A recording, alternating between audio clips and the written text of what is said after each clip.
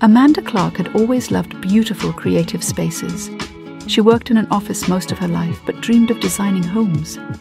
At age 60, Amanda finally pursued interior design.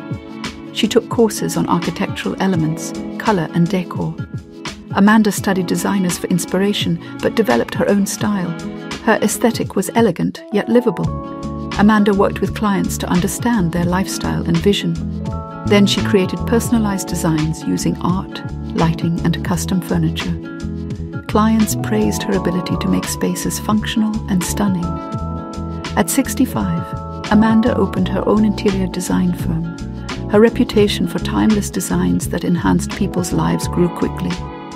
Amanda's schedule was soon booked months in advance. She hired young assistants to help manage the firm's operations and projects. Amanda mentored them to develop their own artistic talents as designers. Her team became like family. While most people retired at her age, Amanda felt fulfilled by her thriving design career. She built lasting relationships with delighted clients. Amanda woke up excited each day. Amanda's story inspires those who think it's too late to reinvent themselves. With passion and perseverance, she made her design dreams a reality in her 60s. Amanda found joy by using her talents to create beauty.